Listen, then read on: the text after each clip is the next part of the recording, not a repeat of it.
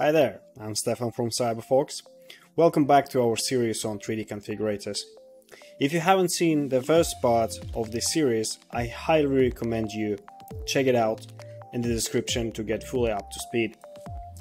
Firstly, let's talk about why having a 3D configurator is more than just an innovative tool. It's a standout feature that shows your commitment to improving customer engagement and, of course, the customer experience. As of now, 3D configurators provide a significant wow factor, but it won't be long before they become a standard expectation for online shoppers. Next, there's the streamlined sales pipeline. 3D configurators empower customers to make decisions, customize products, and find solutions on their own.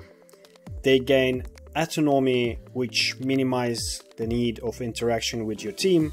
It's great for efficiency and frees up your staff to focus on other critical aspects of your business.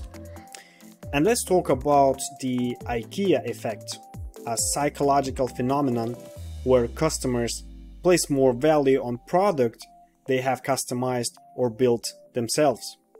Having a 3D configurator brings out this effect and encourages customers to invest their time and creativity into personalizing their purchase. That itself increases the likelihood of a sale, but also fosters loyalty.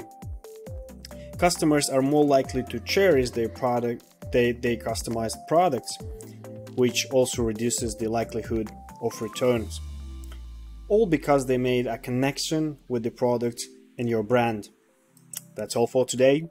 Don't forget to subscribe for more content. If you're interested in learning more or want to see a 3D configurators in action, check out other videos on our channel or visit our website.